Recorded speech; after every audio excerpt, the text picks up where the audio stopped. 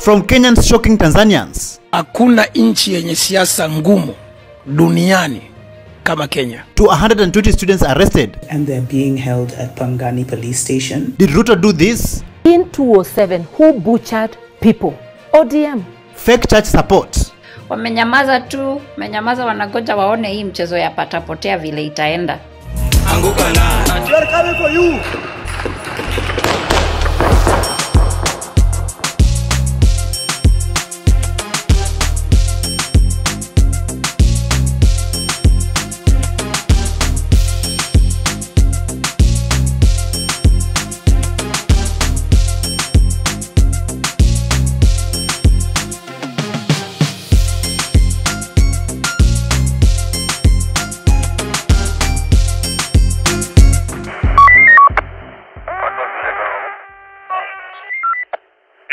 Hello, how are you? Welcome to ShowNewTrend. I'm your host of today and my name is Elvis Derry. So the question of today is, who is William Ruto? Some people will say that he's a great president. Some people will say that he's a corrupt president. Some people will say that he's wise, that he knows how to play his cards well. And some people will say that he's a butcher. The former member of the Kenyan parliament, Martha Karua, had to say this about William Samoei Ruto. In 2007, who butchered people? ODM.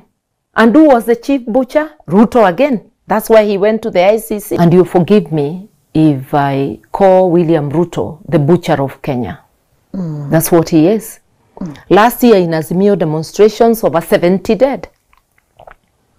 The known ones, because we don't know whether they falsified records also last year. This year, we don't know how many. But I bet there are more than 100. What other name can we call him but butcher of Kenya? This has to stop. And it will only stop because you and me want it to stop. Kenyans must stop fearing. Some who are killed were not even in the demonstrations. You are met going about your business, children coming from school, people in a supermarket. So even if your fear keeps you away from thinking about this, it can happen to you or to your loved one. We are called upon to save our country. Our country is gone. The republic is no more, not the way the constitution knows it.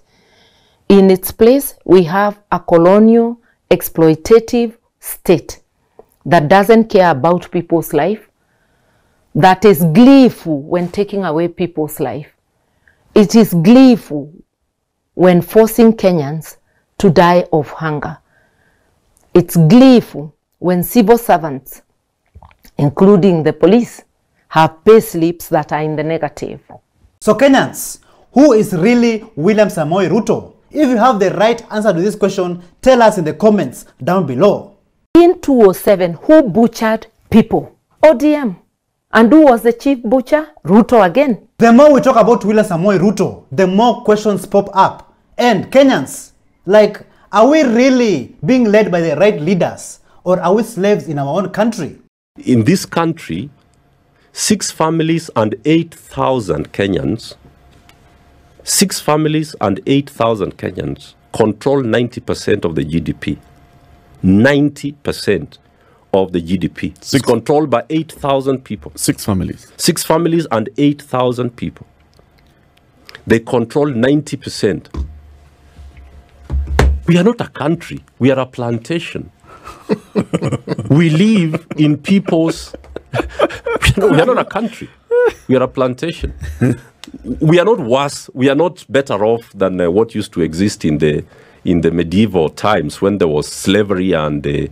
because we work for Ruto. We work for these 8,000 guys. 6 families.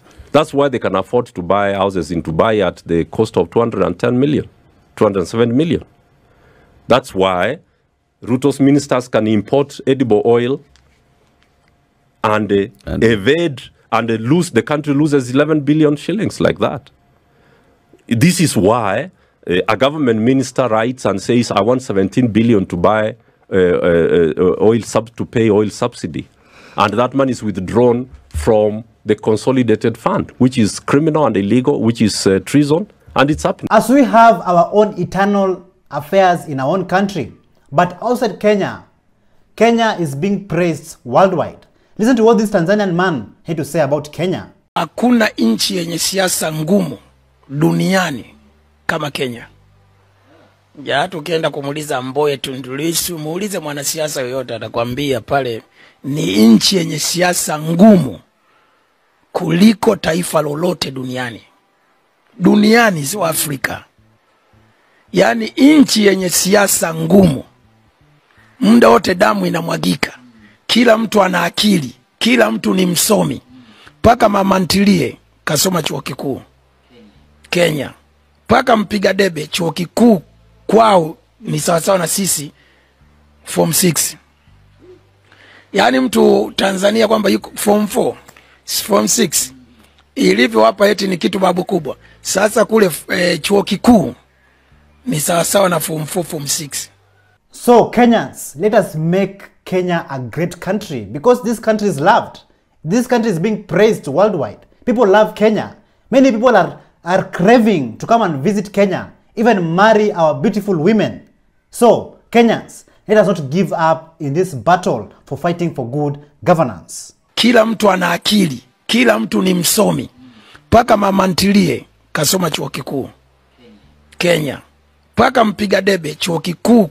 Currently, the people of Kenya are really tired of what is happening in this country. Even in Mombasa, one woman came out and expressed his disappointment towards Raila Odinga for him going to bed with the government. Just listen to what she had to say. Namlaumu Raila namlaumu sana. Yeye ndo ameleta hii chochocho hapa. Angeacha ile nyumba ikaungua ikateketea peke yao. Amechukua mawaziri, amewajaza pale. Yeye ndo amechochea. Na kule AU nataka anguke,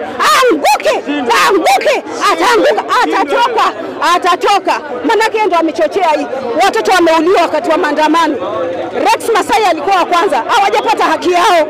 Hawajapata haki yao kabisa. Wameuliwa. Kwa nini wabunge wanajadili mambo mengine ya ujinga, wasojadili mambo kama kina NHIF ya uwanja wa ndege? Waona hiyo hapo. Mimi kwangu nimekataa, nimekasirika hivi. Mimi pia naenda hospitali, nasikia homa kweli kweli, naenda hospitali. Bad governance will kill us all. Imagine, taxes are increasing every day. The medical system, people are being hospitalized, but the medical system is down. Like there's nothing working. Development, ghost projects from years and years back, there's still nothing to show for it. But yet our beloved government has the balls to increase school fees. The students from the Nairobi Technical College said enough is enough, and they took it to the streets, and this is how things unfolded.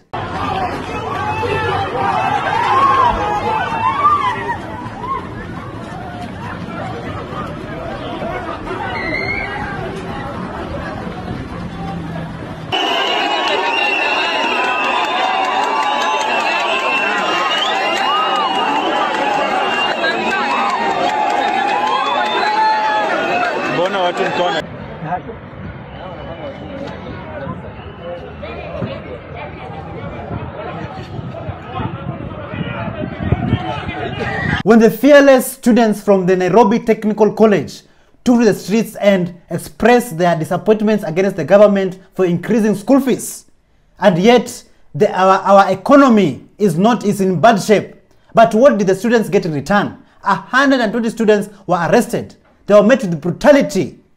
Just take a look at what Dr. Mumbi Seraki had to say about it. I'm receiving reports that 120 students, including the student leaders of the Nairobi Technical Training Institute, have been arrested and they're being held at Pangani Police Station. They were actually demonstrating peacefully against the sudden hikes in student fees, which is going to affect most of them and make it impossible for them to continue with their education. Next thing, they were rounded up and now they're being held in Pangani Police Station. So guys are appealing to LSK or any lawyers of goodwill to please make your way to Pangani Police Station and see how you can help them. Kwani, I thought peaceful demonstration is part of our rights. How are we turning into a police state all of a sudden, family? It is not illegal to demonstrate. In the Kenyan Constitution, Article 37, it clearly says that every Kenyan, every person has a right to peacefully and unarmed assemble, demonstrate, to picket, and present petitions to public authorities. But yet 120 students were arrested. Why? Ruto, why?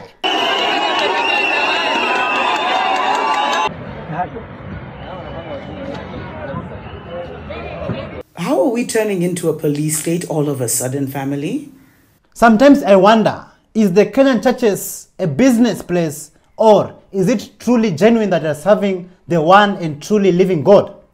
When Rigathi Gachagua, the former deputy president of Kenya, was in power, you saw so many churches every day inviting his wife Dorcas Rigathi to church events.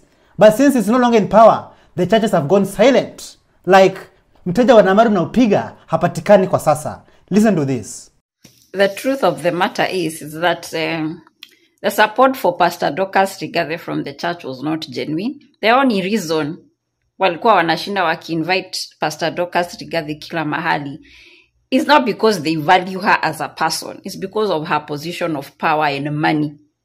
Ile pesa alikuwa anapeana kwa hizo makanisa. That is why she was getting that kind of attention, invitations, and relevance.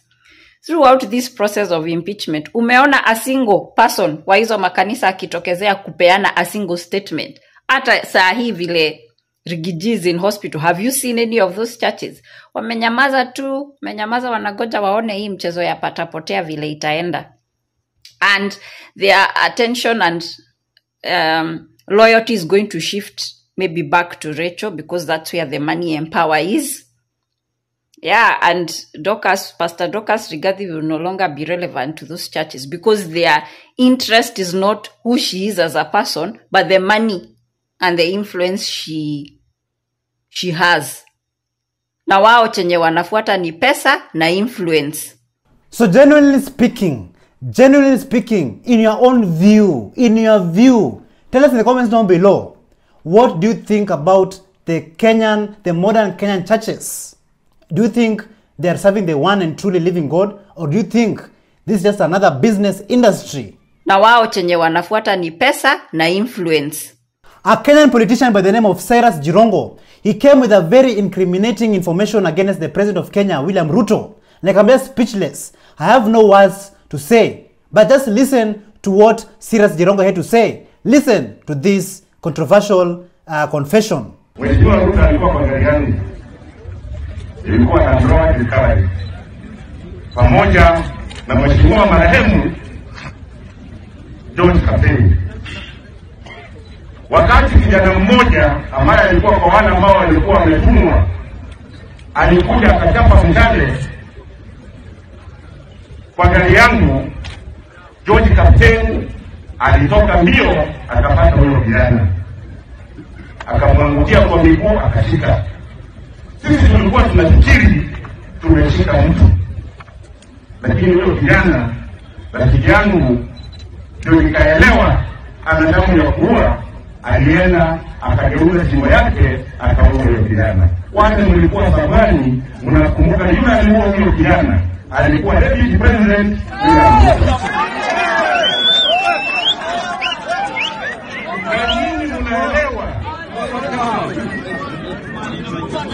Nyinyi mnaelewa mtu akizoea kuua watu ataendelea kuua. Damu yake, damu ya wale ambao wamezikwa haitamwacha ndani. A Kenyan urban spoken word artist by the name of Brian Silways has done it again. He took to the streets to inject civic education to the people of Kenya. Story go, story come. Listen to what he had to say. Story go, story come. Na story come, story go. Nitasisitiza as a way to say no to stress, depression na ina form. Itakukosesha usingizi kwa hiyo mattress. Landlord wana plot na ma-agent will automate our night sleepless. Extra pressure, ukipata padlock extra kwa mlango. Elimu ni ufunguo wa maisha lakini si wa mlango. So hapo kwa education. Hata uwe na more spice way useless. Whether in the past or present, relax, sustain, don't stay wondering what to do, stay hydrated because water is source of life, but life is not source of water. Weomba kazi na wasko pia ukate maji lakini usikate kakuota, na kabla ulewe chakari, ulihepa aje option ya soda, mrembo unakaa fiti. Kuacha na utaachwa. Wewe unalilia mbegu ya boyfriend akutaki nikao juu unaweza pata jeans kwa toja. Na bro, hata kama umeunga kwa jeans, hawa rembo wa Nairobi situmia mapenzi ya kifua. Juu anaweza kuacha juu amsi ameunga kwa toja. So Nakuru place nimetoka, wasanii na wachezaji wa mpira wako so sad yetu wanakuwa kuwe na furaha. Hii ni after kurealize kiwanja imefunguliwa online lakini juu ya corruption kwa krao imefungwa. Na sports kitu ni fake kama kitu ulichagua kwa parliament. So dear Mr. President, let's talk about IMF. Where just like your friends abroad umefanya Kenya na madeni zimekuwa ma BFF. Wewe unaenda kudiscuss issues za vibanda kwa KEF. Na Kenya we have a very prayerful nation.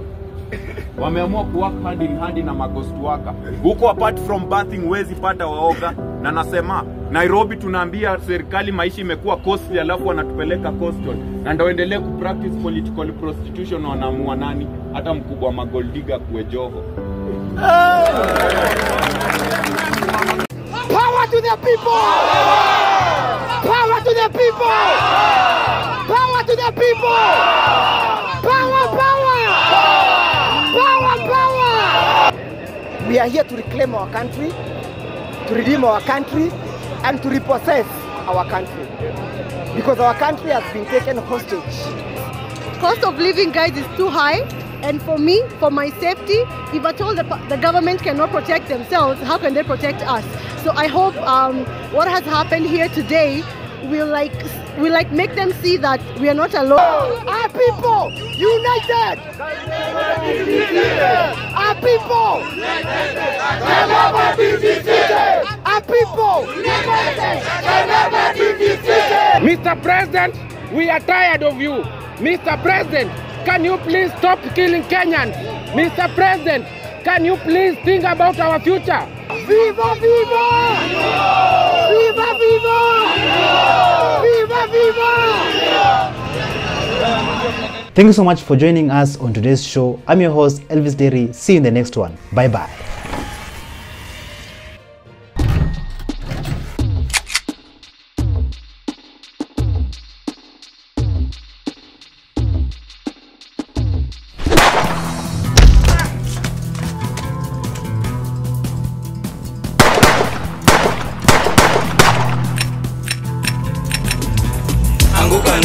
They're coming for you.